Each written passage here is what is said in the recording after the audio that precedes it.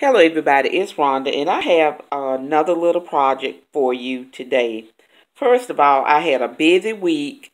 On Thursday we had a reunion of workers that we hadn't seen some of them in like 15 years. And then on Friday I had my 45th class reunion. So it was a busy week for me, and today I decided to stay in and craft. So last week I had showed these little reindeer food packets that I made using little tinsel and glitter.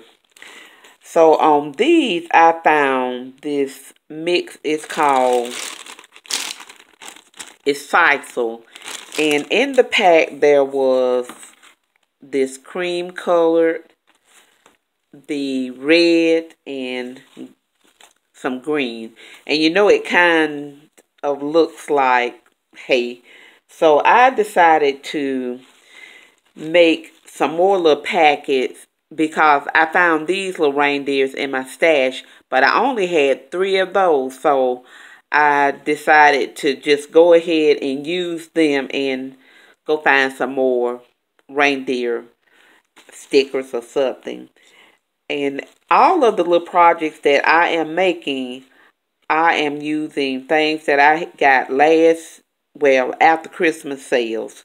So I'm not spending any money except on the ones like this, which were the directions for snowman soup. And again, I just used some stickers that I already had. And in this one, it says, pour hot chocolate pack into mug, add Hershey Kiss, and fill with hot water. Add milk and marshmallows, stir with a candy cane. So I just added marshmallows, there's some hot chocolate, Hershey Kiss, and a candy cane. And I think they turned out pretty cute also. And this was an idea that one of the teachers used last year. And I decided to just put a new little twist on it. So these are my snowman soup packets and my reindeer packets.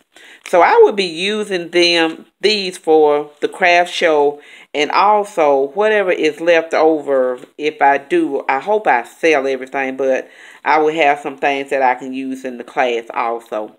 I want to thank you all for watching. Have a great day, and I will talk to you later.